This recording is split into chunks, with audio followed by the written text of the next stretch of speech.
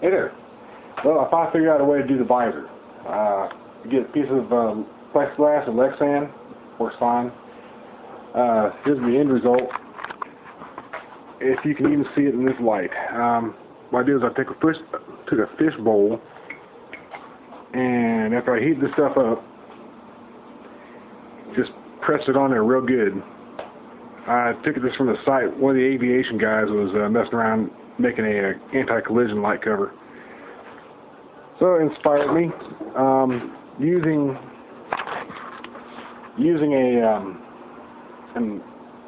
an iron for doing clothes didn't work out so well. It was too warped.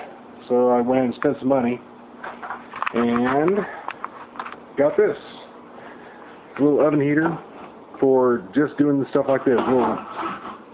Goes about 300 degrees. I know the light's terrible in here. There we go. It's a better view. You set it for a timer. I picked this thing up at, once again, Hobby Lobby, and I got a pretty good deal, $40. So, like I said, it heats up to 300 degrees, which is what you need for the plexiglass.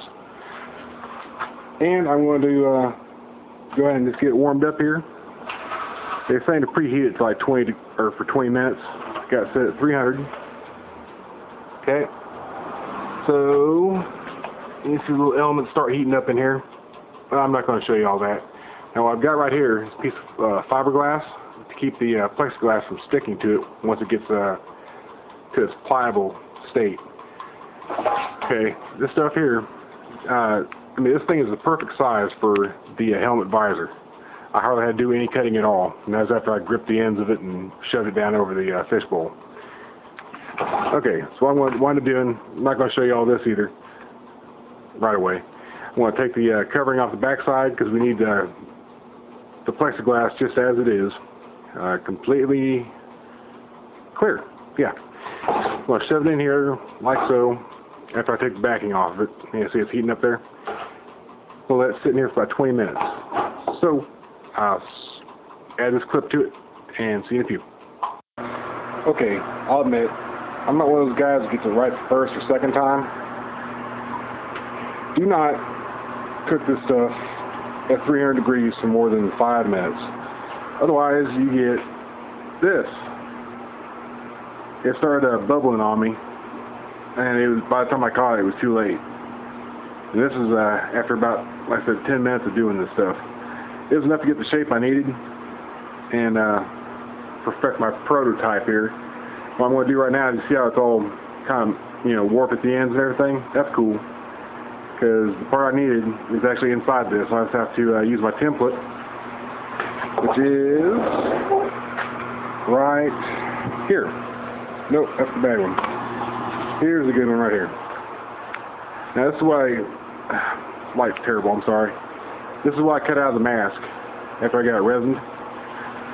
So we just lay it on here like this.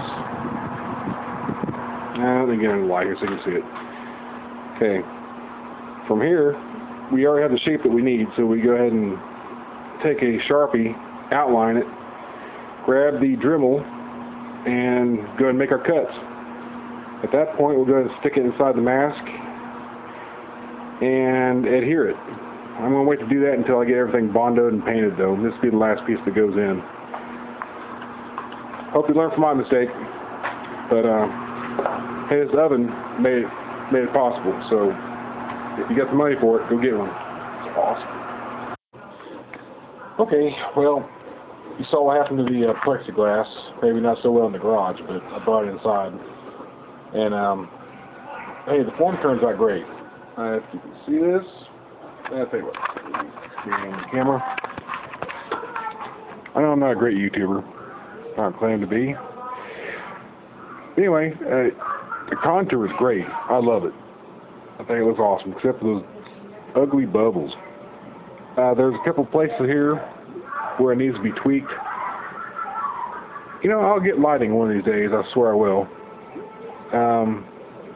These places here that you see can be modified with a clothes iron. I'd set it on wool. Wouldn't get much harder than that.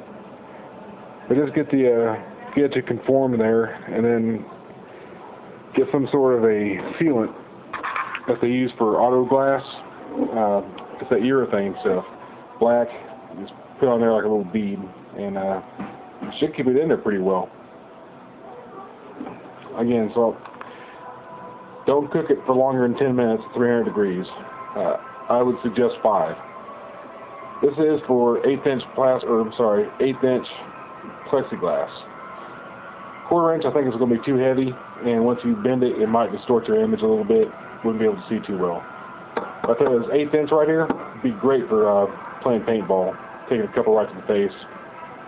Still be good. Anyhow, let me know what you think.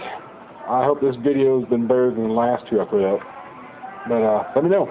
Thanks.